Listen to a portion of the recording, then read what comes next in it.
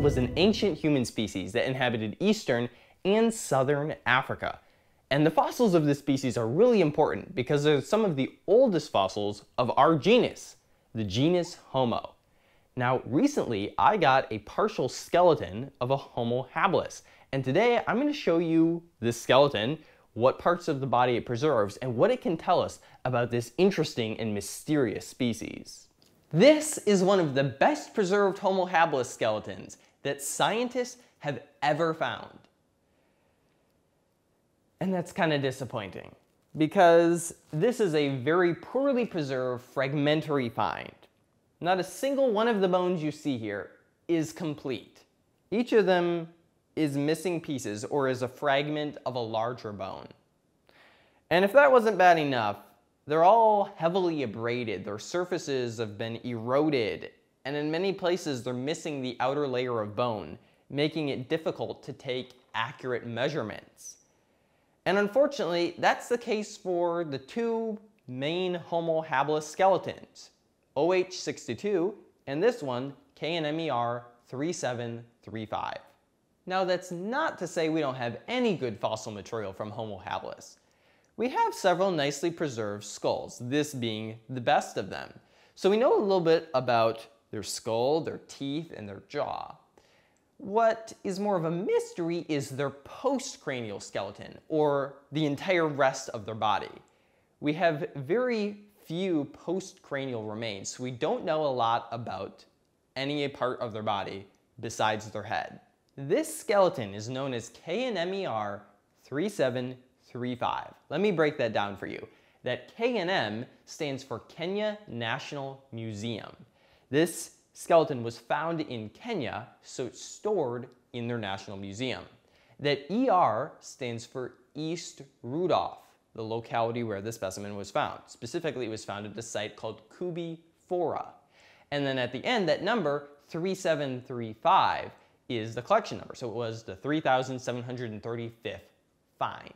These bones were found in 1975. And when they were first discovered, they weren't found encased in rock. They had already eroded out of the sandstone that they had been fossilized in, and they were just lying apparently scattered on the ground. And that raises an interesting question. How do we know that all of these little bone fragments belong together? One of the most obvious things you would look at to determine if the bones of multiple individuals were mixed together in the skeleton is duplication of parts. So, say you found two right elbows. Well, you know you either have a three-armed animal or, more likely, you have two different individuals in your sample. Now, none of these bones are duplicated. And in fact, no other hominins were found at this particular site in Koobi Fora where this skeleton was found. That's kind of less convincing in this case because of how fragmentary the skeleton is. The more fragmentary, the fewer bones you have, the less you would expect to see duplicated parts anyway. But there's really no reason to think that these bones come from multiple individuals either. They all seem to be roughly around the same size, and it seems that they would have been able to fit together in the body of a single organism. Okay, so now let's look at what parts of the body we actually have here, beginning with the skull.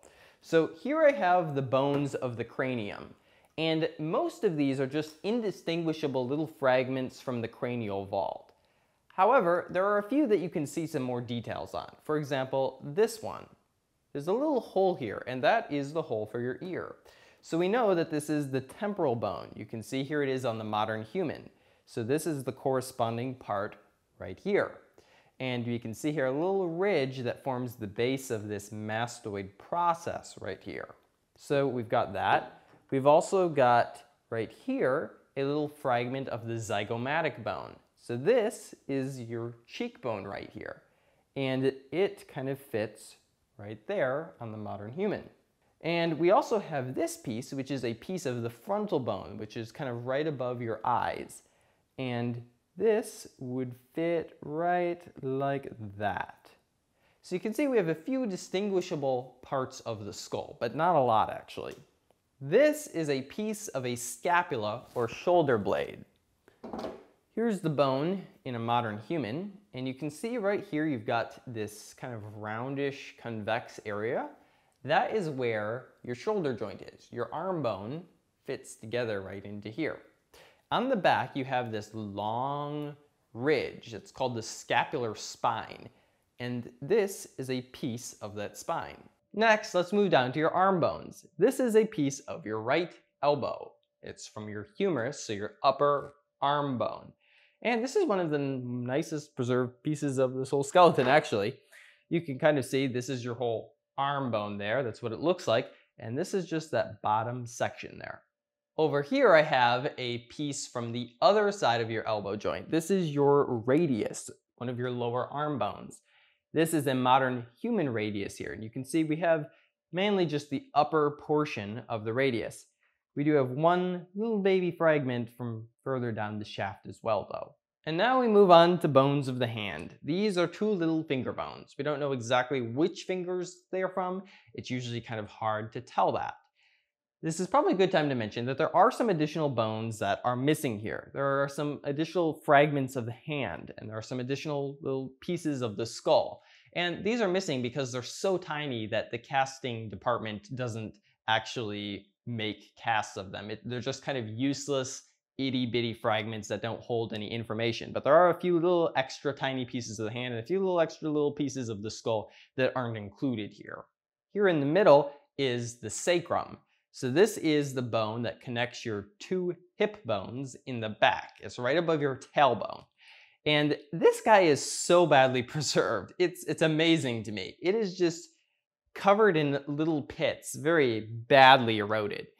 This is a modern human sacrum, you can see here, and it's formed of 5 different pieces. We can see here we've got parts of, especially the upper 2 and maybe a little bit of the 3rd piece, but a lot of it is missing.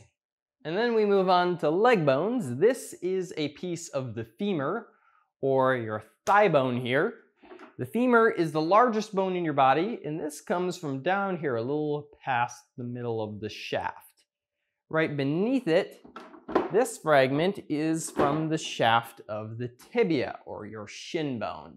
And then finally, over here in the corner, we've just got some little broken pieces of some long bones. I think there's a piece of a fibula, so another lower leg bone.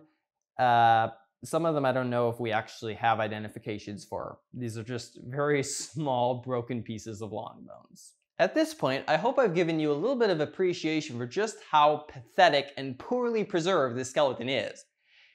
Yeah, it's a cool find, but also there's not a lot to go on here. You might be wondering, how do we even know that this comes from Homo habilis? Often in anthropology, teeth are used to diagnose species. We don't even have any teeth, and the fragments of the skull are minuscule. Well, most of the species classification is based off of the recognizable skull fragments here. Specifically from the frontal, the way in which this bone dips down between the brow ridge and the brain case, some features of this zygomatic and the temporal that distinguish it from other hominins, and then this humerus here shows some affinities to other Homo habilis specimens like OH62, that other partial skeleton. So what can this skeleton really tell us about Homo habilis? Well, there's a few things. One of them comes from this little piece of the scapula. This is very robust. The places for muscle markings appear to be well developed. And so this seems to be evidence that this creature had a very powerful, well-muscled forearm/shoulder, which could indicate that it was climbing. However, there are other features that seem to kind of contradict this. For example, when we look at the head of the radius seems to have been relatively small and not very large like it is in chimpanzees. When we look at the humerus, this distal arm bone here, and compare it to the size of the femur and the tibia, what we see is that it is this ratio between the sizes of these two bones is actually very similar to what it is in modern humans. So while Homo habilis had a human-like humeral-femoral ratio, the ratio between the length or size of the humerus and the femur, it had a very ape-like brachial ratio. And the brachial ratio basically compares the size of your upper arm bone to that of your lower arm bone. So like apes, Homo habilis had a long forearm. When you look at the finger bones, you also see some ape-like features. In humans, the base of the finger is very wide compared to the middle of the finger bone. It narrows out a lot towards the middle of the individual phalange.